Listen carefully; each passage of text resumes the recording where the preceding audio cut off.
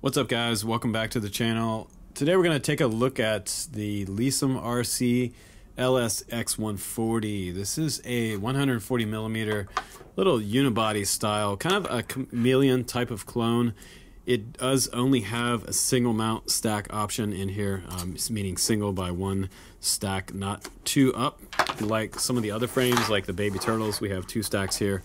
For the Run Cam Split Mini, you can do that, which is super awesome with this particular quad. This is kind of an alternative, in my opinion, to the LS X140, but the biggest thing about this one is the fact that this one is a freestyle beast.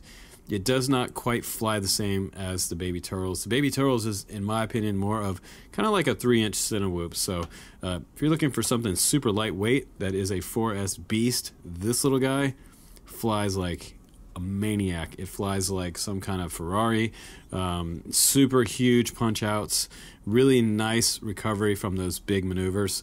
When you're coming back low to the ground, you have plenty of power, and it has super boosty extra large motors on here. Usually people are using the 1106s on these types of frames, but these are just a little bit bigger. These are 1206s, and they are 4500 kV, I believe. So without further ado, let's go ahead and get into the review. But before I get started, I gotta let you know that I am giving away one of these awesome bad boys. This is the Mobula 7 HD version, and this one's gonna get shipped to your door. If you decide to support me on Patreon, you can get entered in to win this, as well as our Discord chats behind the scene. It's super awesome. There's a lot of FPV related chat, and you can share videos and images and get help with beta flight, all that cool stuff. Just click the link down below that says be my friend and sign up with the rest of the guys. Really cool drone camps community on Discord, so definitely do that. But let's go ahead and jump right into some flying, because I think the proof is in the flying. And I took this one from zero to hero. It had 2017 firmware on here. It was flying like a dog. It had a lot of wobble and jitter in probably about 60% throttle and above, so it was really terrible when I first spooled it up, and I took some time to tune it for you guys. So in this video also, not only am I going to show you some line of sight, some FPV, I'm also going to take it into beta flight, give you all my settings that I have on here, and share my awesome tune with you. It still could use a tiny bit of work, honestly, but it pretty much makes this quad fly extremely well now, and I'm very happy with the way it flies. And I got rid of about 95% of the jitters. So let's go ahead and I'll show you my first flight with it, the maiden flight, and after that we'll do some FPU. We'll come back in, we'll check out some of the specs on this frame, I'll give you my opinion, my pros and cons on it, and then we'll go into beta flight. So here we go, let's do some flying. Alright, here we go. My first flight test with this, it did not have any tune on here, so I was flying it with stock PIDs. It was 2017 beta flight on here, so it absolutely needs to be updated. If you buy it, please go to the end of this video, go through all the beta flight settings on there, and make sure that you update the quad first. Put all my settings and PIDs in there, and you'll have a fantastic quad after that. Before that, it was definitely flying like a dog, and I say that it flies like a dog. Some people don't understand that in foreign countries, but it means that dogs don't fly, and this thing definitely was having tons of vibra issues, and I needed to tune it. So I spent a little bit of time with it for you guys, and I went from having a dog to a ROCKSTAR, and now it flies great. And I'm gonna say that the tune is about 95% perfect. There's a little bit of wobble at the tight end, the top end of the stick, but I think it's great now where it's at. So I was really excited finally to get a good tune on it, and I hopped right into the FPV with this guy. It's awesome now. So let me show you what I got.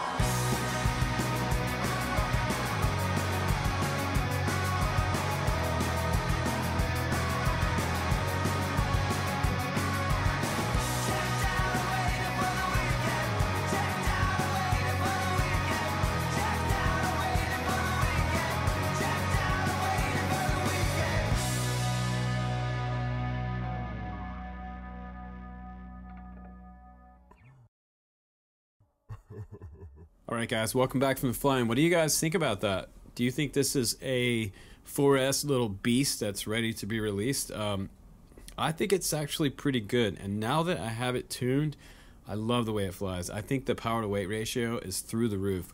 It actually flies way better than my bigger cousin, the Baby Turtles. This one has much larger 1408 Beastie style motors with those full-size prop nuts on there, which I love.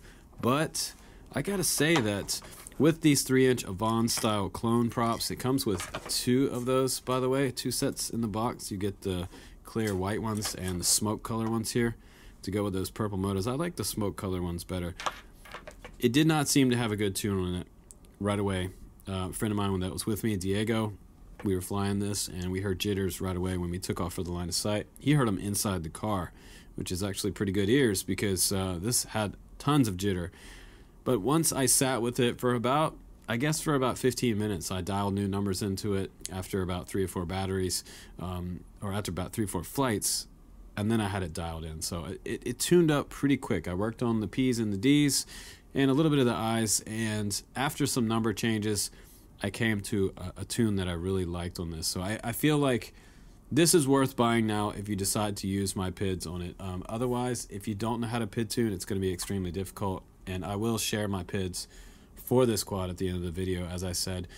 You do have smart audio on here, which is super cool. So you can change the power on this flight controller VTX combo. It's the Maytech F4 on here, and we have 28 amp ESCs using D-Shot 600. So it is very responsive, very smooth sounding, and I love these 1206 motors. I've actually never flown these motors before, but I kind of like them.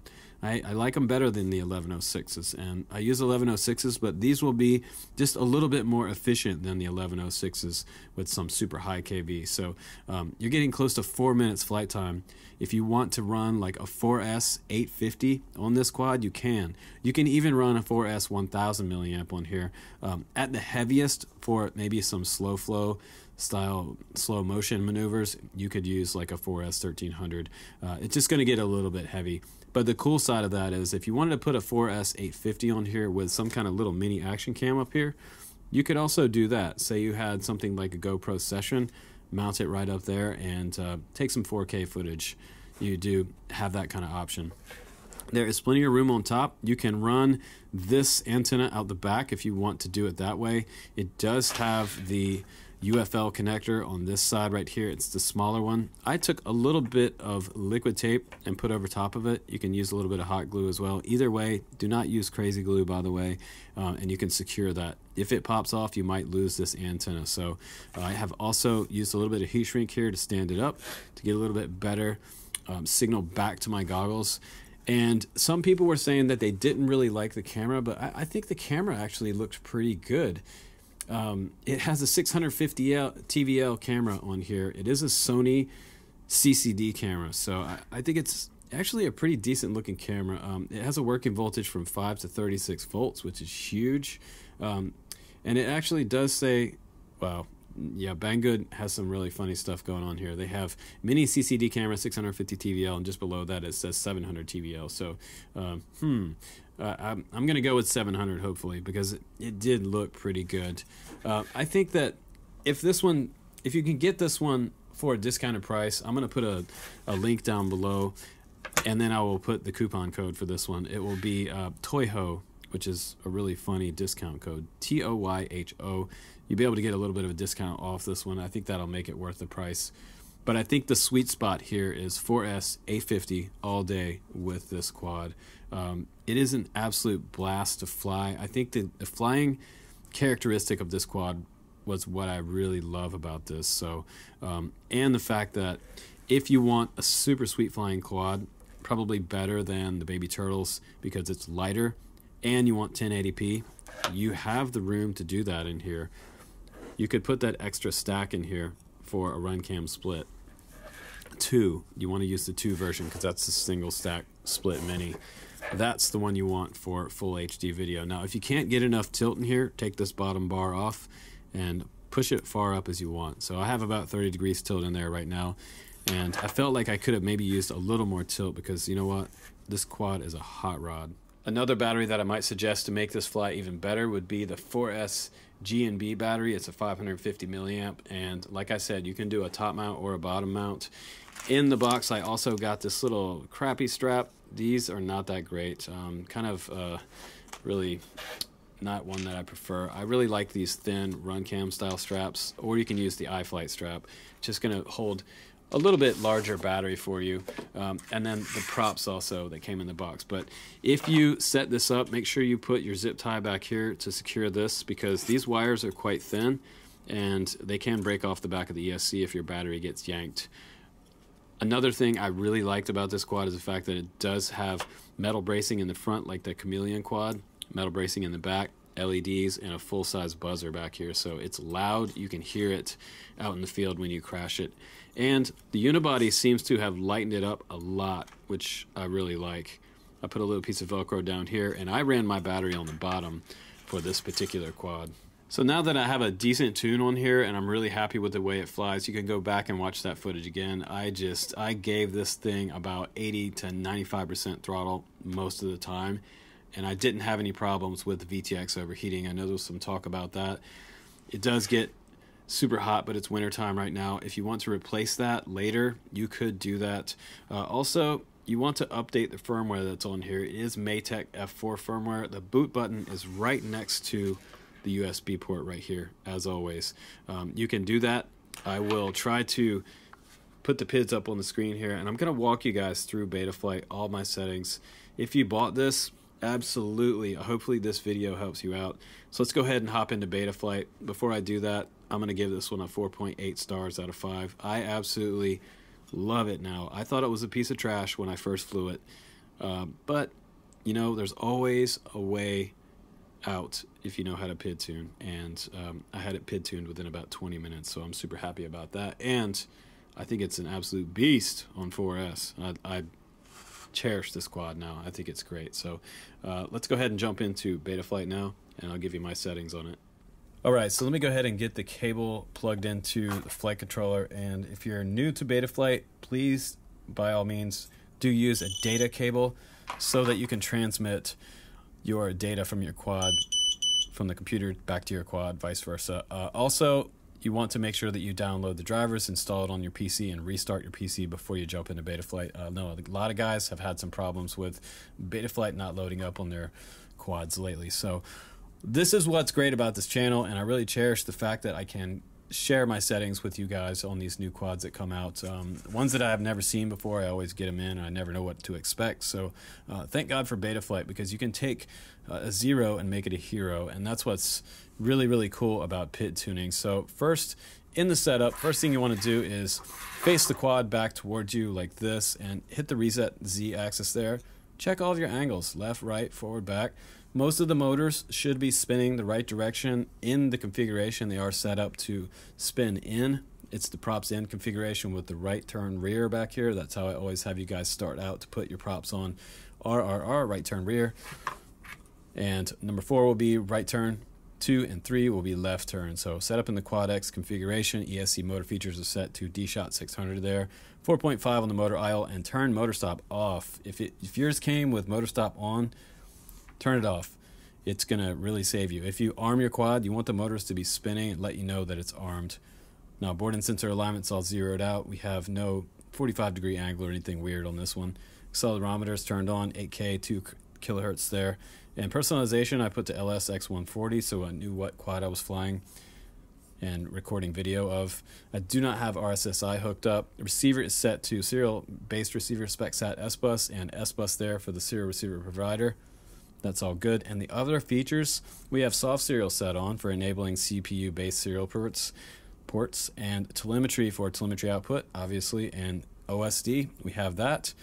Anti-gravity and dynamic filters on, and we also using the D-Shot beacon configuration just as a backup. If I lose signal from my radio, or if the receiver, say the receiver wire comes off, it will still beep when it goes into failsafe. So once you have all these settings for your configuration page the same, go ahead and save and reboot. Now we're going to go back into the ports, and I want to show you guys UART1 is where your S-Bus for your XM Plus is going to go. That's where your receiver is, and the UART2 is for your IRC tramp. and that will give you your smart audio. And the way to access that, if you don't know it, is left stick over to the right, the left, and right stick up. So that will pull you into the menus, and you can use your right stick to make selections, change the power, bands, and channels. We're going to go to power and battery here. I have the minimum cell voltage set to 2.9, warning cell voltage set to 2.9 as well. Maximum cell voltage should be set to 4.3. So I'm going to go ahead and save that. Now let's talk about failsafe. Guard time is 2. Failsafe low throttle delay is 100. Failsafe procedure is always set to drop, guys. And I only have 2 settings over here for the channel fallback settings, ARM for AUX1 and beeper for AUX3. So I'm only using acro mode on this quad. If you want to set up stability mode, it will be angle, which will be your first mode. Now let me go ahead and grab my radio and I'll plug in a battery. And we will check to see that all of our channel maps are right. If your channel maps are wrong and they look like this and you have a Tyrannus radio, make sure you select FrSky Futaba High Tech. And when you hit save, you should see all of your channel maps go correct. And I'm going to show you how to set up that in just a moment. But let's go ahead and run through the PIDs now. Let me zoom in real quick so you can just pause this video and copy my PIDs over, guys. I have 40, 43, 15, 55, 42, 50, 19, 57, 51, 45, 0, and 60 there. And all my super rates right here are set to 70, 0.70 on the super rate. That's a little bit slow. You can speed it up by doing 7.5 or 8.0.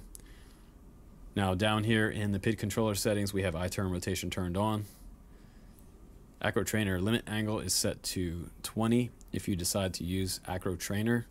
There is an Acro Trainer mode in the modes tab. So now we're going to go to receiver and we're going to plug a battery into the quad and turn on the radio. Let me show you how your channel map should look so that your quad flies right the first time. Now before I plug in a battery, I'm just going to turn on my radio and see if it connects and shows me any response here once the radio is ready. And I don't see any response, so if that happens to you, take a battery, plug your battery in, and you might see some change here.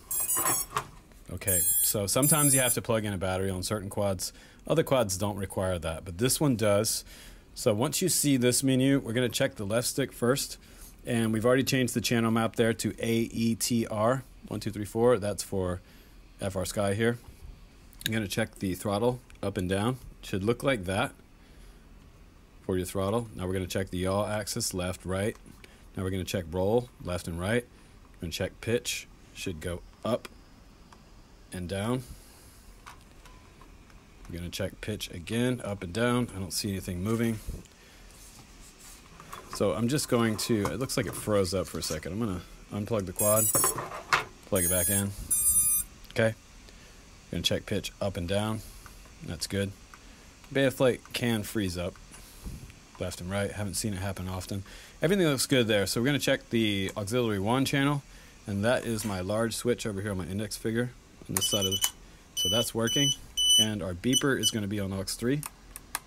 And if you have a mode switch, I usually have my mode switch set to 2 if you decide to fly different modes. I'm going to show you that in just a second.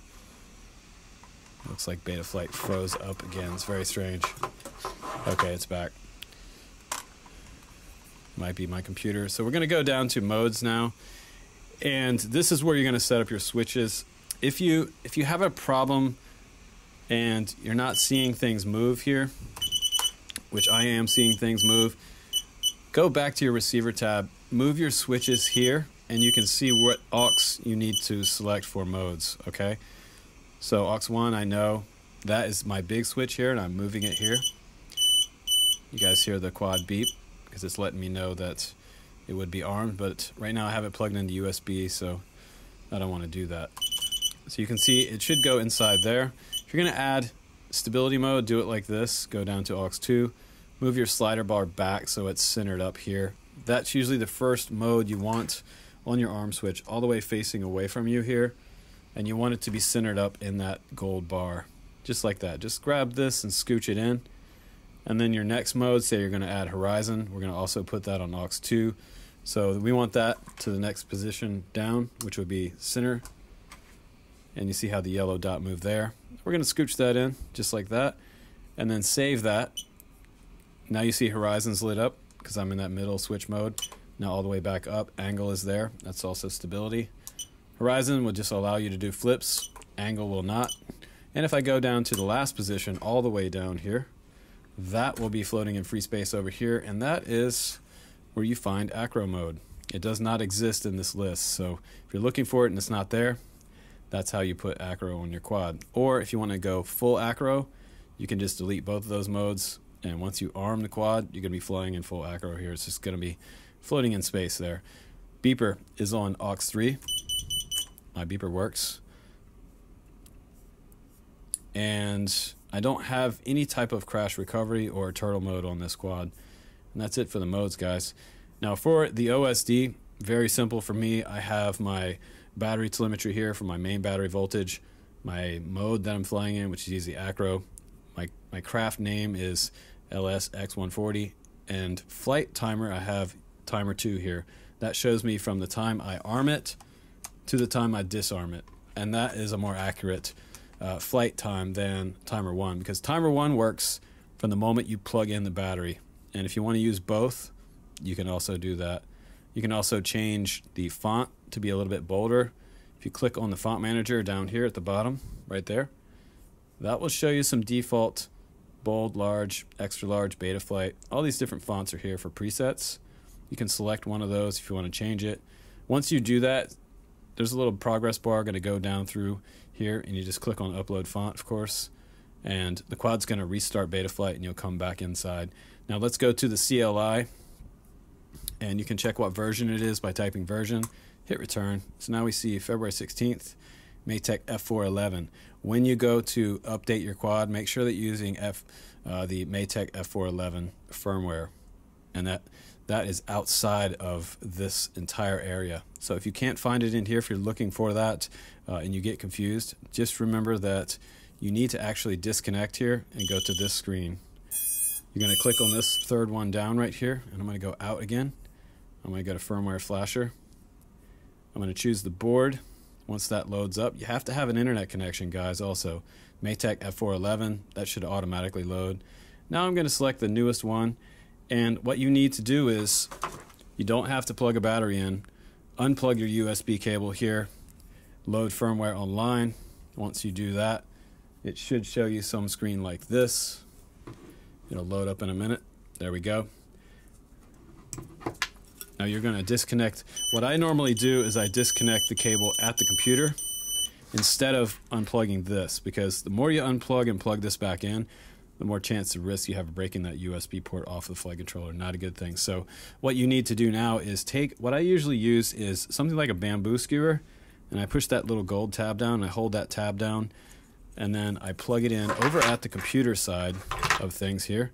Once I plug it in, I hit flash firmware down here, and it starts that process. Once you get all the way to the end part where it says verifying, you can let go of your bamboo skewer on that gold button, and you should have all of your latest Betaflight updated on there. But before you do that,